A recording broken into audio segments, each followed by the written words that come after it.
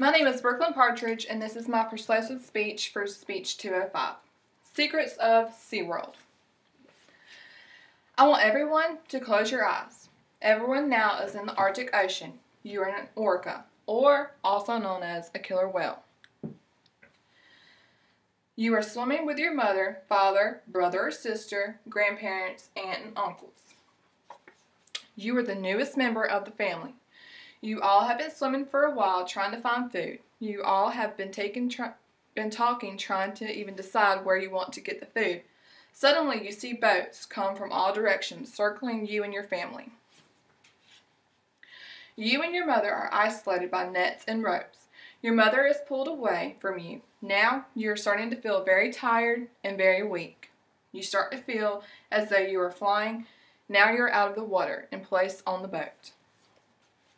When you awaken, you are in complete darkness. No light, no family, no nothing. You try to swim, but you can't. Where are you? I'm going to tell you about the poor little killer whale. He is in a module, or cell, that is 20 feet wide and 30 feet deep. He is in complete darkness, silence, and is starving, according to Blackfish documentary. I will refer to this documentary for a lot of my information. I'll tell you today, it is a recent CNN documentary about Seaworld. Nothing good about Seaworld. The dark side. If you don't know, Seaworld is an amusement park that has orca shows, dolphin shows, rides, shops, and much more. The one I will talk about the most today is the one in Orlando, Florida. I do want to say I have been to Seaworld multiple times, and I love every memory I've ever had there.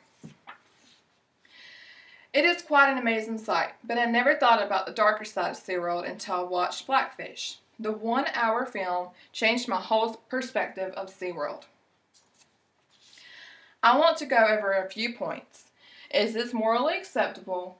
How it impacts the whales? And how can you help? I want you to watch this clip of Titikum, a whale that is being trained at SeaWorld.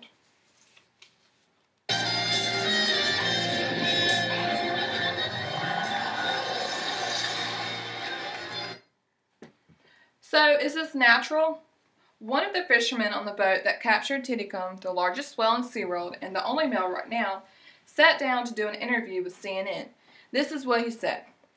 It was one of the worst things I've ever done. I ended up crying and quitting on the spot, according to CNN.com. Okay, if you couldn't imagine yourself as a whale, here's this scenario.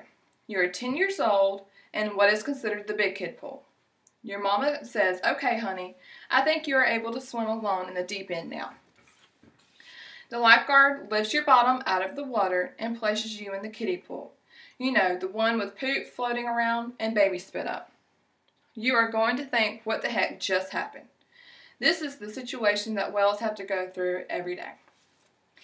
They go from the ocean, the biggest, widest, deepest, most spacious place, to a bathtub. So is this morally acceptable?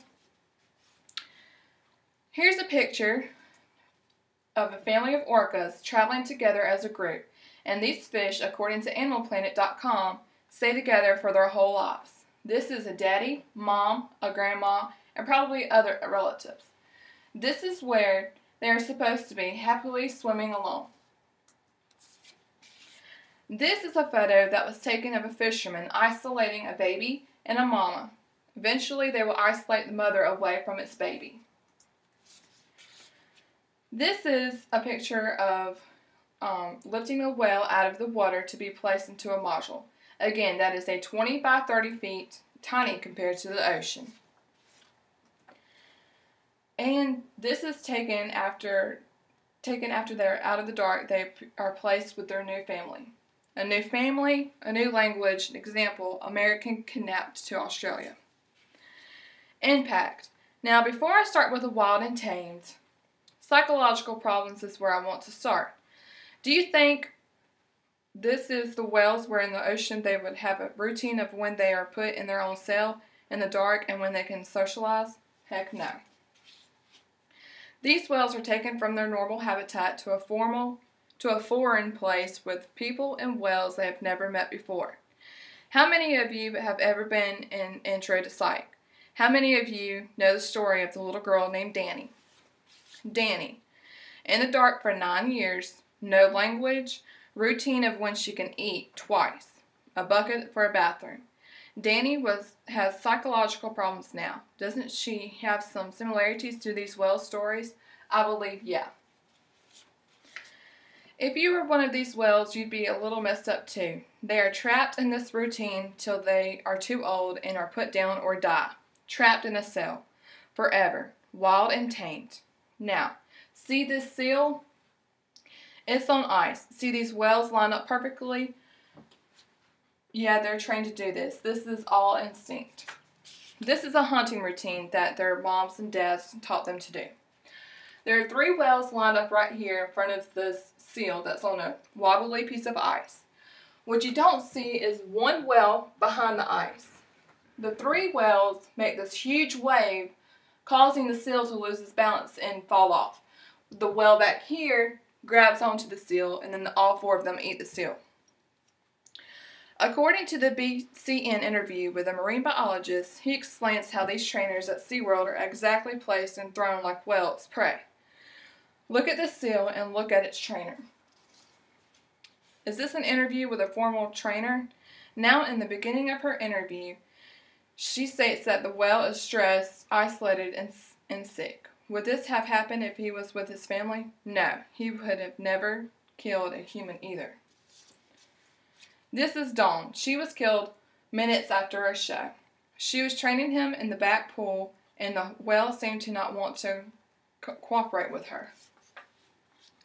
These whales have learned that when the trainer is running out of fish, they can hear the ice and at the bottom of the bucket. So Titikum heard the ice and decided, hey, I'm done. So she quit time. That is where it's just her and the whale bonding time. The fish was already not cooperating and he wanted to play. He kept splashing her and what not, and she should give him the sign for no, not now. He eventually decided he was going to play and pulled her ponytail and mauled her to death. He had her dead body for 2 days under the water. He became very depressed. He missed his friend, and they punished him. First was taken out of the shows for a year and isolated from the other whales and kept in the dark. This is him after rejoining shows. Still isolated from the other whales, you can protest, sign petitions, volunteer at rehabilitation centers, donate to them. Injured animals should only be in rehabilitation and in captivity, and boycott SeaWorld. They need us, you, and they need your help.